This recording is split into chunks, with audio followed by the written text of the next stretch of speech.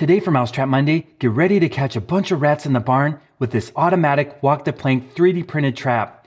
Now this is the latest version with a modification that's a game changer. I've already featured several traps from this inventor. He's a YouTube viewer who lives up in Alaska. He made a smaller mouse version and a larger rat version.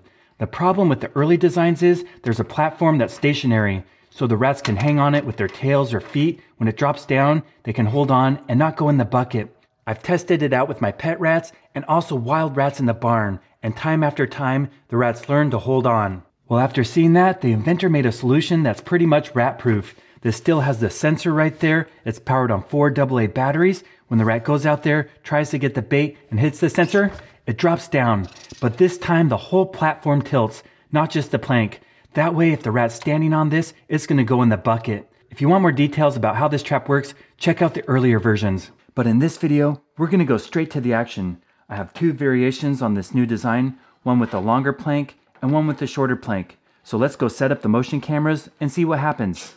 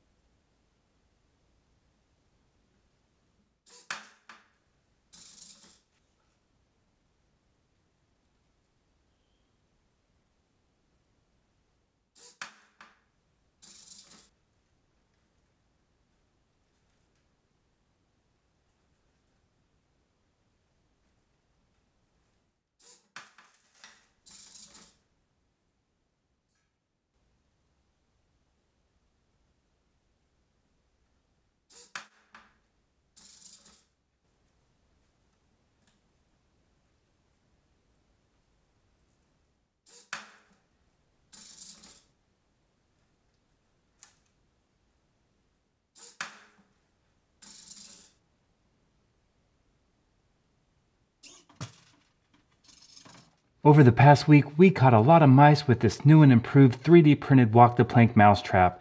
It's pretty sophisticated with the circuit boards and motors, but man, the mice don't have a chance. As soon as they walk out there and hit the sensor, it drops down and you got them.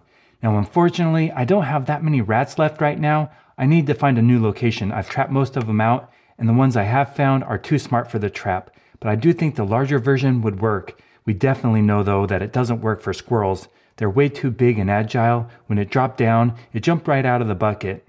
Now you might be wondering what I did with all those mice we caught. Well, the native mice I let go. And the non-native mice, I'm gonna feed to wild animals at my property. I set up the motion cameras and quickly discovered we have some scavengers that might like the rodents we catch, so you'll see those in future videos. But overall, this 3D printed walk-the-plank mousetrap worked extremely well. I love it when YouTube viewers come up with new mousetrap designs. Now the inventor also sent me a bunch of other fun items. In the last package he sent me some moose jerky that was delicious, and this time he sent me toys for the kids to play with. Here's a 3D printed skeleton of a dinosaur. Here's a fun little trinket. It spins around right there. And also some magnets to hang on the wall. Here's one of a skull, and here's of a moose. That is really fun. If you want to buy any of these 3D printed items, including the mouse traps, I'll put the link to the website in the description down below. Thank you so much for watching my videos. If you haven't subscribed, please consider clicking that button. I've posted over 600 videos on YouTube, and currently I'm posting new videos every Monday and Friday. So if you want to see the best videos on how to catch mice, rats, squirrels, chipmunks, moles, voles, and gophers, stay tuned.